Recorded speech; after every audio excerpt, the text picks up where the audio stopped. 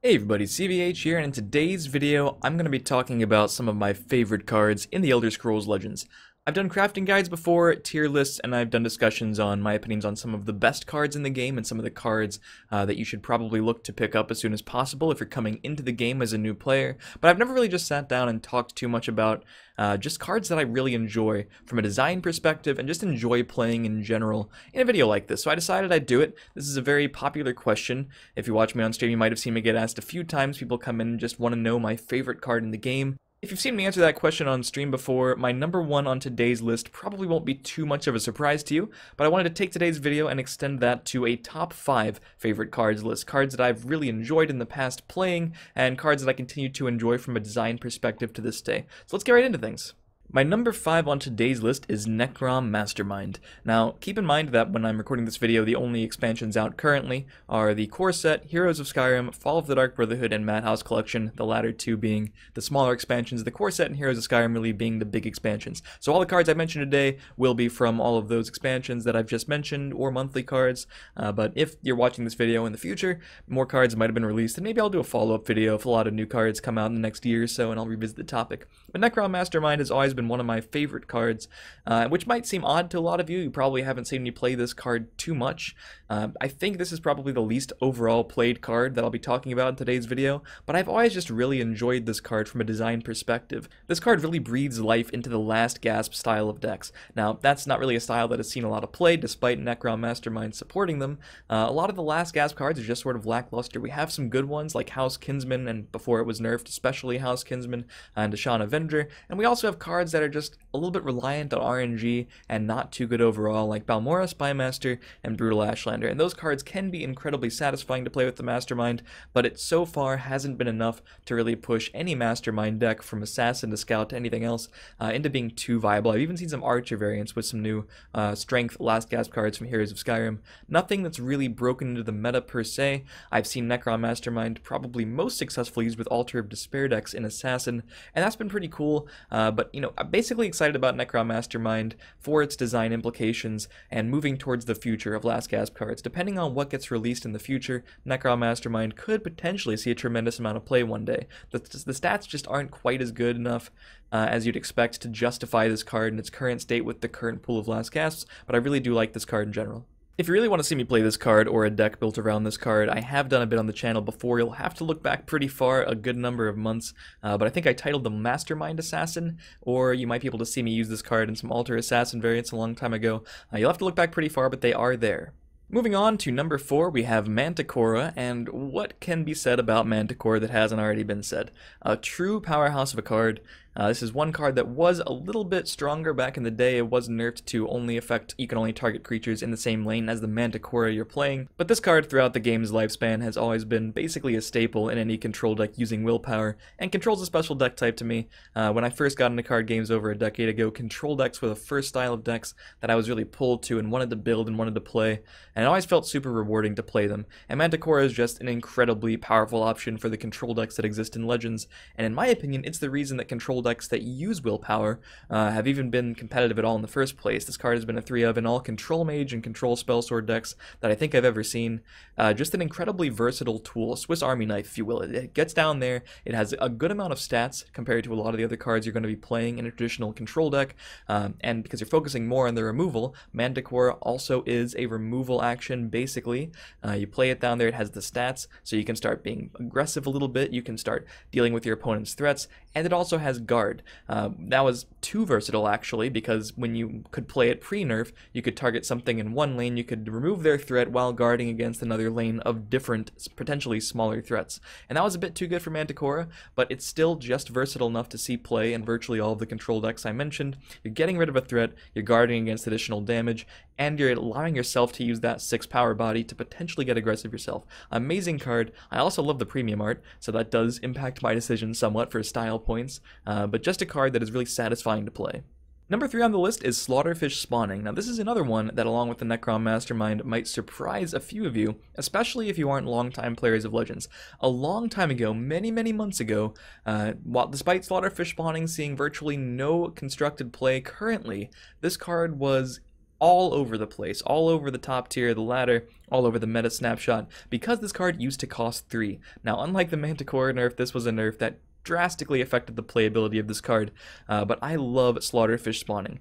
Even though it sees basically no play at the moment, this is a card that I honestly hope one day will eventually potentially be changed back to a 3 cost. A lot of people didn't like this card because it's summoning that 1/1 Slaughterfish that then gets +1 or +2/+0 every single turn in each lane. So it was definitely a snowball card, and snowball cards such as the pre-nerf Murkwater Savage and Crystal Tower Crafter, you know, allowing them to get out of control could just lead to an early steamroll victory. However, the fish themselves, as you probably know if you've played this card post-nerf, they're very fragile. And there are even more answers to them now than there were before. We have more curse effects with Drain Vitality. There are more powerful 3-cost cards like Dark Guardian that would compete for the slot of the 3-cost with Slaughterfish spawning, as well as serving as a good answer to the fish themselves.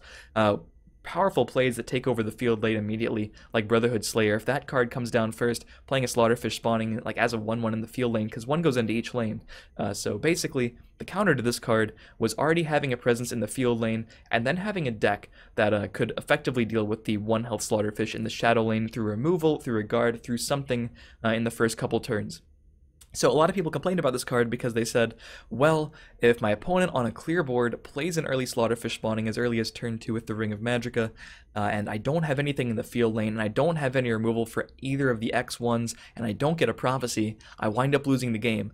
And I would respond, yeah, that sounds about right. I kind of, you know, guilty pleasure, I kind of like a card like this that's punishing. That's one of the reasons I've always been a fan of Supreme Atromancer.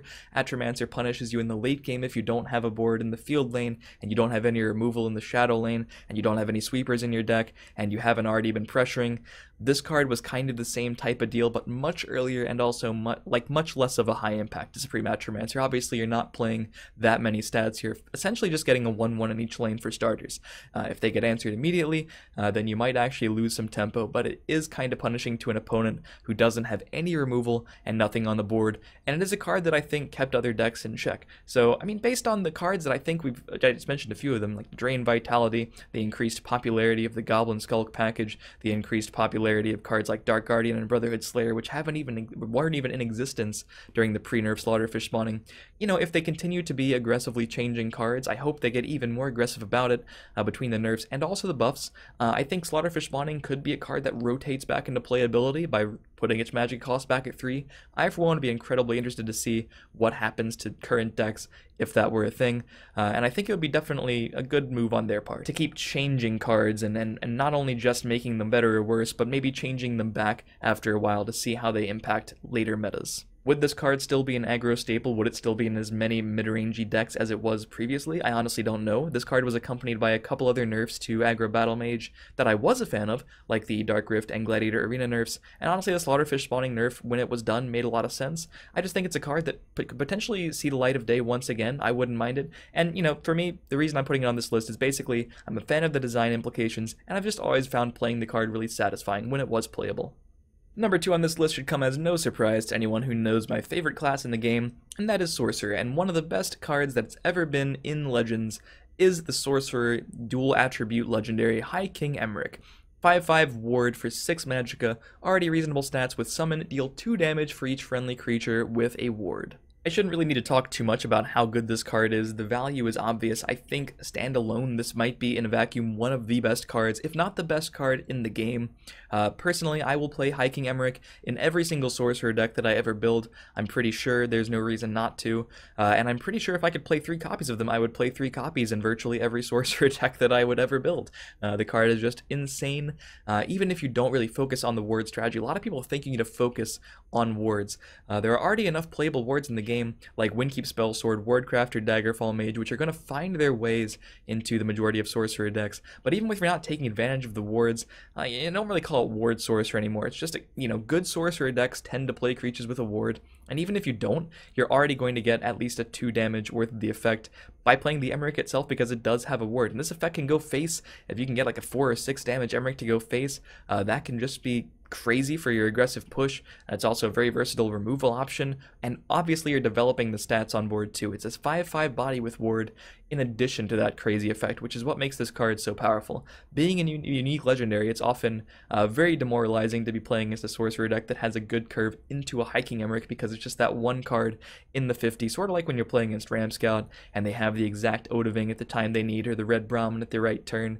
That hiking Emmerich, when curved into with a bunch of powerful creatures, some of which already have wards, can be almost unbeatable feeling. And I just personally, despite the card being really powerful against me, since I enjoy sorcerers so much, I had to include it on this list because I enjoy playing the class, and this is one of the most satisfying cards to play.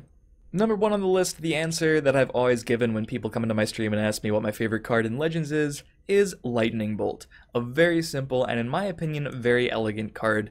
Sort of accentuates all the things that I like about card design. Now, a lot of people don't like Lightning Bolt because they say it can lead to some unskillful victories. And of course, people are talking about the Prophecy Lightning Bolts that hit you in the face when you're at 4 damage or 4 life or less, and the Prophecy Lightning Bolts that can decide a game when they remove something important. But in my opinion, Lightning Bolt, despite being one of the simplest cards in the entire game, is also one of the most skill-encouraging cards. When you have a card like this, which is very simple, very easy to play, yet also extremely versatile and can do a ton of different things, even though it's really only dealing that static 4 damage, but it can be directed anywhere. When you have a card with that many options for the effect it has, it really rewards the players who can hold it at the right time, use it at the right time, and then decide where it has to be used. And often when you're holding a Lightning Bolt, you have to decide where it eventually is likely to make the most impact turns in advance. For example, you might have a good Lightning Bolt target on the board, but since the Lightning Bolt can also go face, you might make the call, I'm not going to take this very good Lightning Bolt on board. I think it makes more sense for me to hold it to face or hold it for another pressing threat. For example, against a Mark Hearth Bannerman deck, you might say to yourself, okay, I can't take this Lightning Bolt on their 3-cost card. I have to hold the Lightning Bolt because I identify what cards are important in my opponent's deck, and I identify the Lightning Bolt can be good against them. And when you're thinking about whether to trade with it or go face with it, you're thinking about what role you have in the game, whether you're the aggressor or the defender, and how you're likely to close the game. And all of those things are really important when you're becoming a better player in Legends. Knowing the metagame, knowing the matchups, knowing which cards are in your opponent's deck, and just knowing every turn and analyzing and reanalyzing how you're likely to try to win the game. Lightning Bolt, a card that can be used defensively off of Prophecy, defensively from your hand on any number of creatures, a card that can obviously be used as burn from your hand, and especially in these aggro battle mage decks, that's frequently where it's likely to go, but also can be used as a really powerful removal option even in those styles of decks. So while this card is probably the most simple that I've talked about in today's video of all the 5 cards, I would argue that it is probably the hardest to play optimally, or at least among the hardest cards to play optimally in all of Legends. And that to me really speaks to good card design, and it's a card that I personally think we're probably going to see as long as it's allowed to be played in its current form as a 3-of in virtually every single deck using intelligence. But personally, I'm such a fan of the card design that I don't really mind that.